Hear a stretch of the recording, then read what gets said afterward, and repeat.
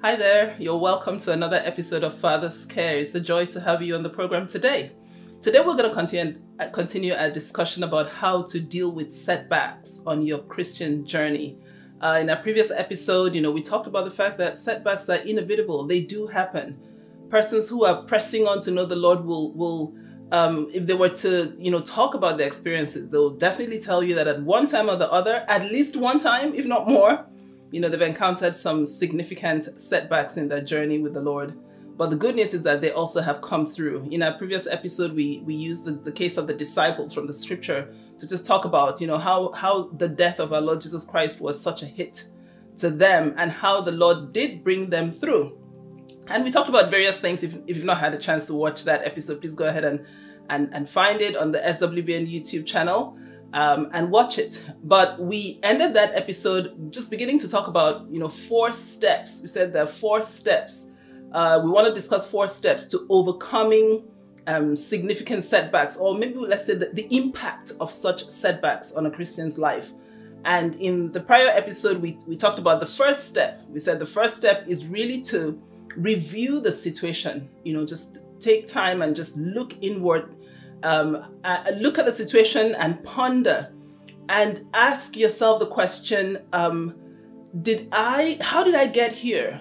Did I step out on the basis of what God told me? Or did I step out on my own? Maybe it's just something I wanted so much and somehow I made it, I just took steps without necessarily waiting for the Lord to initiate that journey.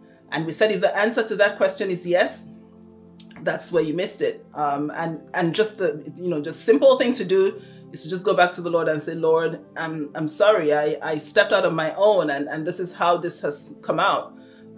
Forgive me and take me back to the pathway I need to be walking on.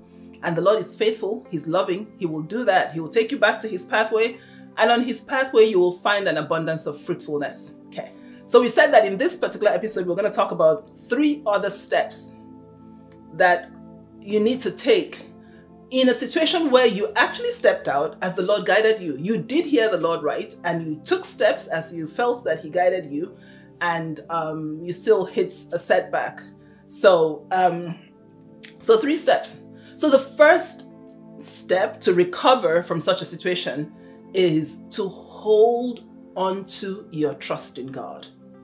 Hold onto your trust in God. I did not say faith, because if I say faith, you might say, it's very difficult to have faith right now. So that's why I said your trust in God. Just trusting God as a person. Hold onto that. The reality is that nothing can truncate the fulfillment of the promises that God has in store for you. Actually, the only thing that can truncate it is yourself. Nothing else, nothing external can truncate the fulfillment of God's promises for you, the accomplishment of what He has in store for you. And let's read that from scripture. Romans chapter 8 tells us that. Romans 8:35 to 39. Romans 8:35 Romans 8:35 to 39. It says, "Who shall separate us from the love of Christ? Shall tribulation, or distress, or persecution, or famine, or nakedness, or peril, or sword? As it is written, for thy sake we are killed all day long. We are accounted as sheep for the slaughter. Nay, in all these things we are more than conquerors through Him that loved us. For I am persuaded that neither death, nor life, nor angels, nor principalities, nor powers, nor things present, nor things to come, nor height, nor depth, nor any other creature shall be able to separate us from the love of God, which is in Christ Jesus our Lord." Amen. That is so powerful. That is so powerful. But one of the things you see here is that this is written by or about the people who are going through challenges, who are facing difficulties, persecution, distresses, or tribulations, And this assurance comes by the inspiration of the Holy Spirit to say that none of these things can separate you from the love of Christ and all the love of Christ has in store for you. None of them. And it says, in all these things, we are more than conquerors through him that loved us. Hallelujah. So him that loved us enables us to conquer, to overcome in the midst of all these things.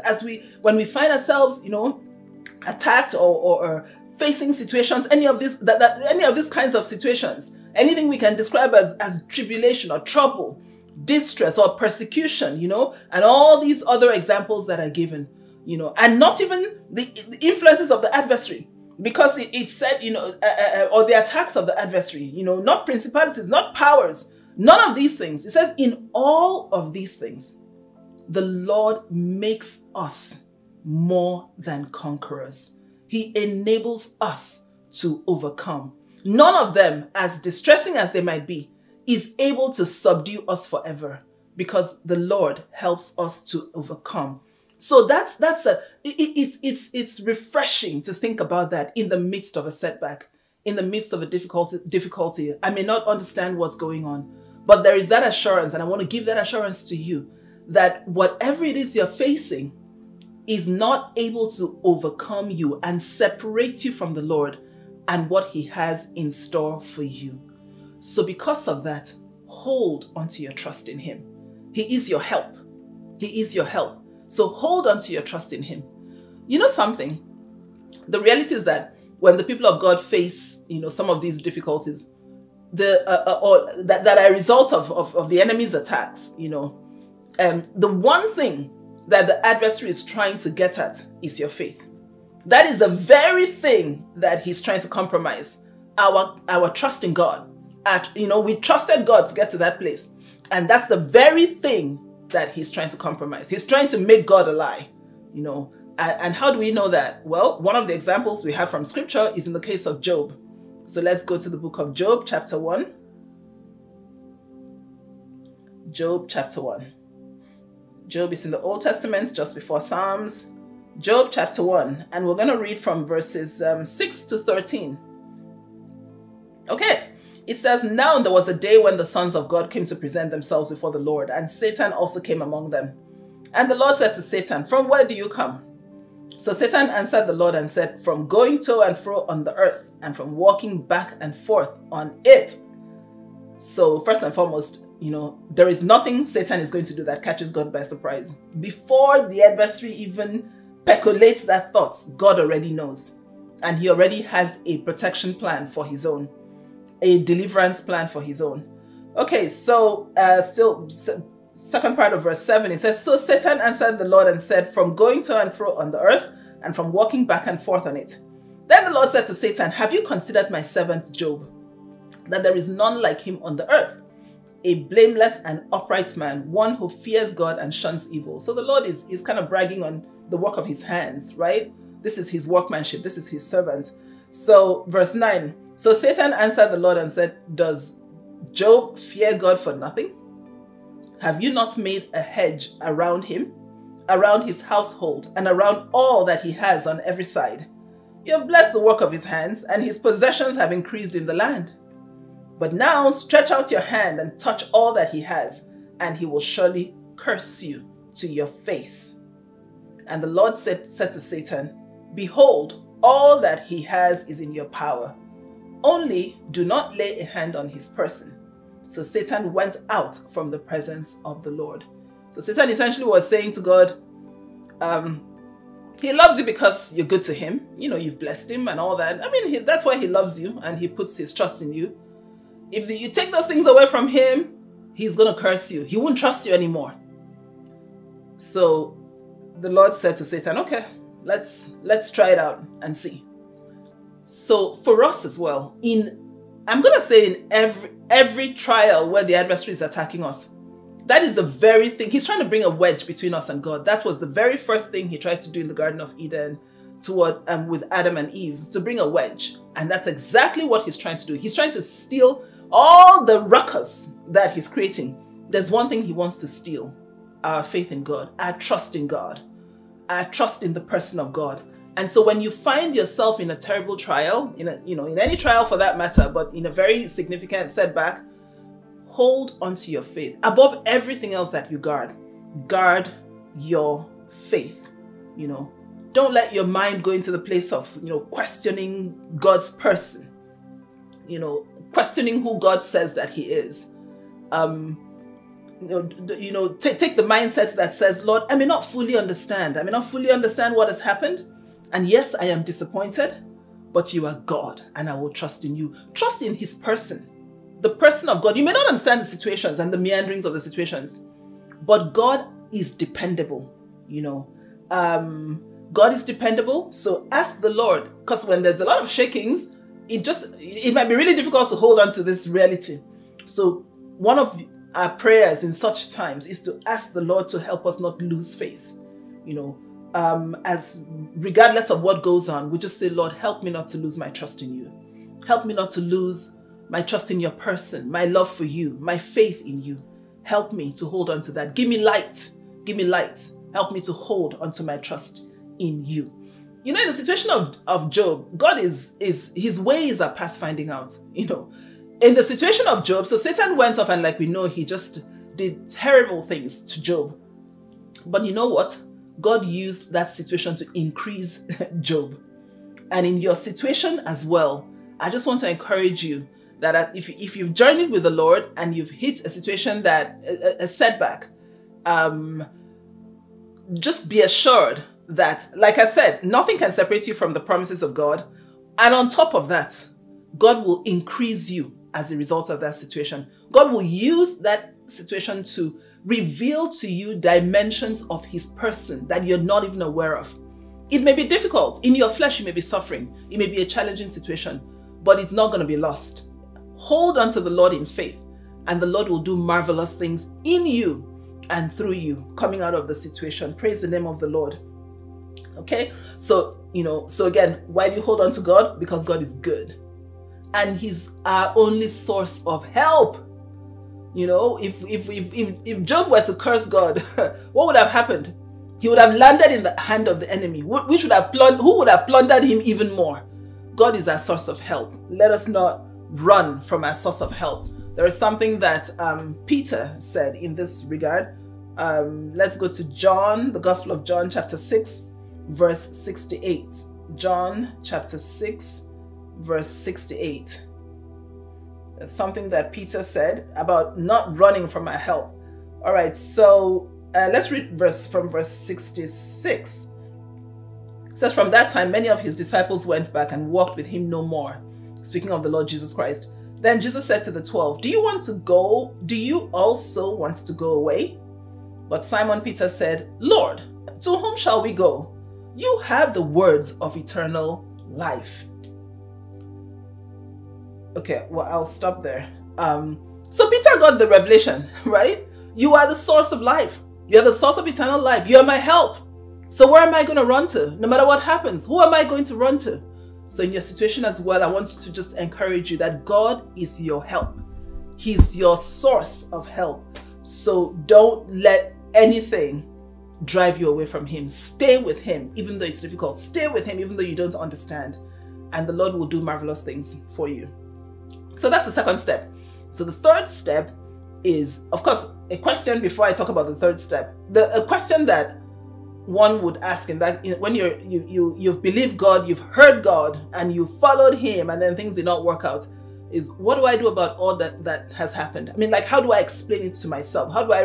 Yes, I can hold on to my faith in God, but all of that, God said all those things to me. How do I explain that? What do I do about that? Okay. So the third step is create what I call a bucket, like a bucket, right? Create a bucket in your world, in your mind, in your spirit realm, and call that bucket the complexities of living a life of faith and of walking with one whose ways are too great for our minds to comprehend, and put all that has transpired so far inside that bucket and just leave it there. Okay, so it's not God is good, right? God is so great. He's not at our level at all, but he condescends to us and he talks with us as he manages our lives. He talks to us, he gives us counsel, he tells us some of what he's going to do and all that, but he doesn't tell us everything. because he doesn't tell us. There's some things that he just, does not explain to us for different reasons. It's just like when you are, if you're an adult and you have a child, or you're relating to a child, even if you don't have a child, and maybe you're relating to a 4-year-old or something like that. Let's say somebody that the child knows or that's close to the family passes on. You can't, and you're aware of all the intricacies that are involved that led to that person passing on. You can't explain that to a 4-year-old. There's no way that child is going to understand. They can't comprehend it. So you will just tell them something simple, maybe like if that person was a believer, or auntie has gone to heaven, or that kind of stuff, or uncle has gone to heaven, and you just leave it at that, because the child's mind cannot comprehend. And so it is in our walk with God. One thing we must not forget, even though the Lord relates to us, comes down to our level, talks with us, we must not forget that He is God. And we have to respect the fact that He is God. He knows so much more than we do. And we can't handle His realm of things. In reality, we really cannot handle all that He knows. After Job had gone through all that trial, and it got to time, and I mean, he really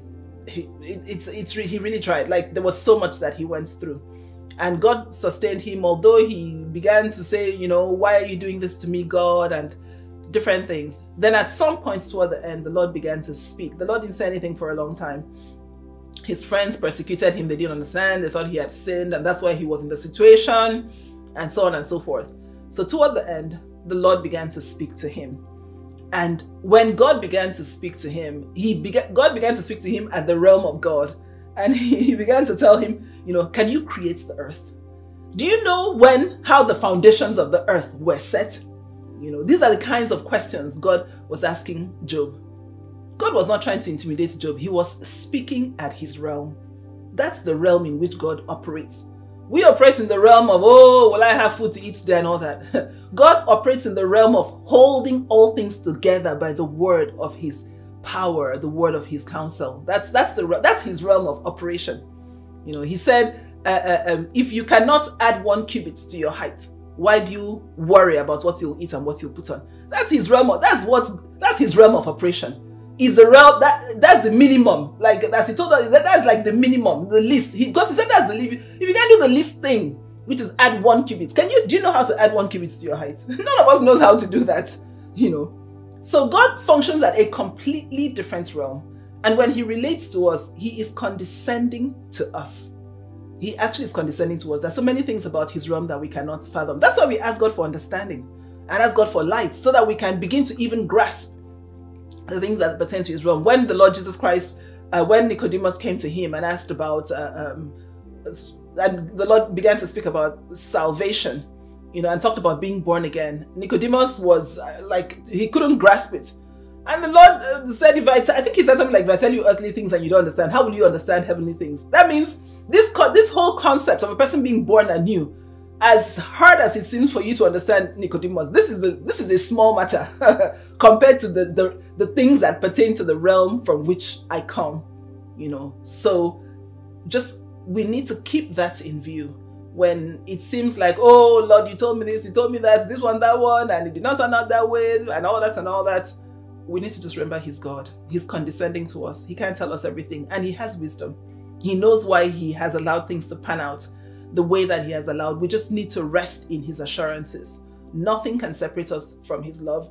Nothing can truncate His promises for us and what He has in store for us. We just need to hold on to that. Hold on to the truth about Him, that He is faithful. He is true. In Him, there's no lie and there's no darkness. He's true. He has proven that over time. So those are the kind of truths we hold on to in this situation. Then we gather. So this second step, I said, gather everything that has happened and put it inside that bucket. That bucket is called the complexities of living a life of faith and walking with one whose ways are too great for our minds to fully comprehend. All right, then the 4th step. So we've said, hold on to your faith in God. We've talked about putting it in the bucket. And then the 4th step is release all that is past and then stay in God's presence. And the reason behind that is that your solution is in Him. if there's any the way out of the situation that you're in, or that that any of us is in when we encounter a significant setback, the only way out of it is in Christ. As solution. That is where is as we stay in him that we'll actually begin to see, get some light and see how to navigate out of that situation and how to recover from that situation. So release all that is past and stay in his presence. When I say release all that is past, that's separate from the previous point I talked about. What I'm saying is that, in God, nothing dies. The things that you've kind of held on to get to that point, the things we hold on to, even those promises that we have held on to until we get to the point where it's as if everything shatters. At this point, we just need to release everything. Abraham did that when God asked him to sacrifice Isaac. It probably didn't make sense to him. I've waited this long for the Lord, and then finally he has given me this son. I went through the Ishmael situation. I've come out of that. Finally, the Lord has given me this son. And then the Lord says I should sacrifice this son. He had to release that promise to God, because God had given him promises saying, not just that he will give me a son, but that through this, he will make him a great nation, generations shall come out of him, and different promises that the Lord made unto him. His descendants, will be as the stars of the heaven, the sand upon the seashore. This is the one son he has, through whom these things are supposed to happen. And now God says, sacrifice the son. He had to release those promises in order for him to be able to obey what God had said unto him. He had to just let it all go and just leave it, release it unto God. And for the disciples too, like we talked about them in the previous episode, episodes, how they had trusted the Lord, they had left everything and they had put their lives, in this promise of walking with the Messiah. And then all of a sudden, everything seemed to end. I believe they had to just let it all go, even though I don't know that they had enough faith to necessarily release it onto God, but they had to just, because the promise seemed to be no road beyond that point. So they had to let it go. So this is a thing that one has to do when you encounter a significant setback. Just release it all onto God, because nothing dies in God. Jesus is the resurrection and the life. It may look dead in the physical. I'm just picturing, like that different scenarios in the Gospels. Like you had the boy the woman whose only son had died, and they were on the way to the funeral. It was dead. But when Jesus came into the scene, he brought life to it, and other miracles that the Lord did in that light. We know of Lazarus as well. He was dead. But Jesus is the resurrection and the life. And that's a flicker of hope in a very dark place. That Jesus is the resurrection and the life. In him, things can always come back to life. That's the practical application. Something that seems completely dead can come back to life in him. So, but in order for that to happen, you must release it and let it go. And if his purpose was in it, he will recover it in his way, and in his time, and he will give it the body that he pleases. He will package it in the way he wants. So are there promises? We just let them go. We release them to him. Say, Lord, I'm releasing them to you.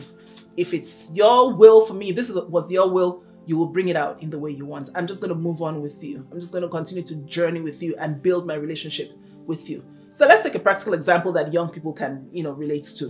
Maybe it was in the area of marriage. You thought you heard God about a particular, brother or sister, as the case may be. But that whole pathway just ran into what you can call death. And you're trying to catch your breath and trying to understand what exactly just happened. In this step, on the pathway to recovery, I'm encouraging you to let it go and turn to God for succor and comfort. Just release it to him and turn to him for succor and comfort. Turn your attention to him. Ask him for the grace to focus on him, and to focus on your love for him and to focus on worshiping him. As you do that, he actually, as you just release everything and focus on him, and just worship him, he will begin to minister to your heart. He will heal your heart, and ultimately, as you focus on him, on his face, not on his hand, he will minister to you in that area where the whole thing happened, and lead you to the fullness of his promises for you. Okay. So again, it's not a thing of you are saying you're releasing it, but you're just thinking, okay, and still expecting that it must be the way you thought it was going to be. No, it's just letting everything go, and everything go. I'm just saying, Lord, I just want to be with you. Let me just be with you so that you can minister to my heart. And as it pleases you, you will speak to me about what transpired, or the promises that which I held onto in faith. If it pleases you, you will talk to me about that. And I tell you, as time goes on, just as you journey with him, he will begin to bring you light. Maybe not even about the past, but rather about where he's headed with you. You can, where he's headed with you, and he will usher you peacefully into his promises for you. Of that, you can be sure. So, but a person may ask, how long will this recovery take? How long do I have to wait? Well, it's only the Lord that can answer that question in reality.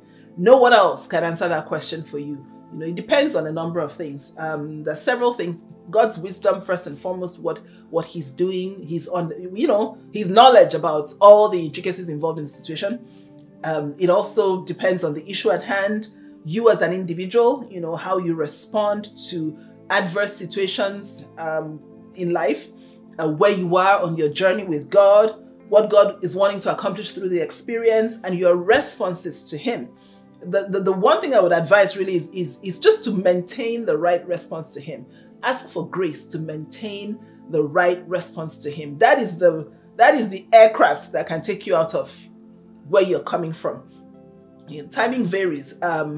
It varies from person to person according to God's wisdom, and it varies just from situation to situation. You don't have to be down until the Lord brings the recovery in the way that you think, but just focus on, just work yourself toward wholeheartedly worshiping him. The matter at hand, he will certainly resolve. That matter will be resolved, but the one thing you cannot lose is your faith in him, your position in him, your relationship with him, your confidence with him. And like we said earlier, that's exactly what the enemy is trying to take from you. So you want to fight to hold on to that. I will just close this episode by reminding you that as we've read from Romans chapter 8, in all things, we are more than conquerors. I'm more than a conqueror. You are more than a conqueror as we hold onto the one who vindicates us and helps us, the one who gave his son to die so that we might have life in abundance. May the Lord bless you mightily and fulfill all of his promises and his plans for you. In Jesus' name, amen.